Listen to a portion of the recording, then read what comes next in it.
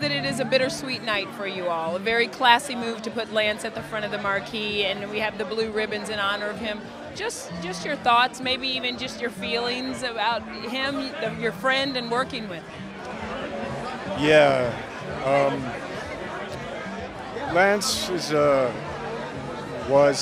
very beautiful person, a special artist, and his grace and dignity,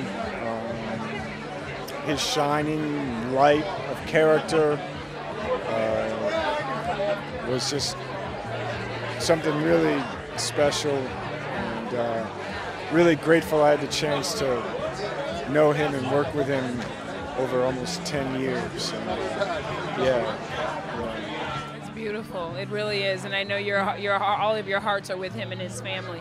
I want to ask you too, because we know that you had kind of a stunt wish list for Chapter 3. Did you have one for Chapter 4, and what was on that wish list?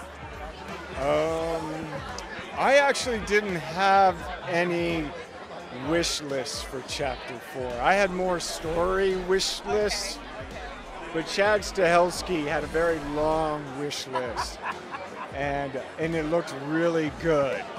And so I was just trying to make Chad happy. Yeah, that's it. You just wanted to do whatever he said. So the question that I think a lot of people have, because you know you're still the baddest assassin out there, but you're doing it with 9 fingers now. So how did we do this in this? Did you have like a green screen wrapped around your finger? How did you pull that off? And did the fighting style change?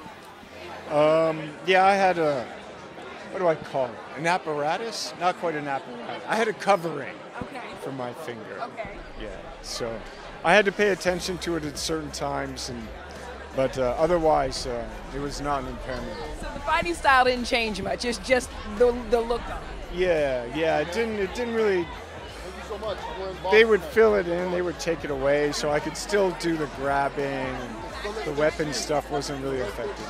You know the audience is there. The love for John Wick is there. I know your love for the work is there, but it takes a little bit more for every film. Do you have more in you for the franchise? You know, when you love something, you always have a little bit more. I love it. I do. Yeah.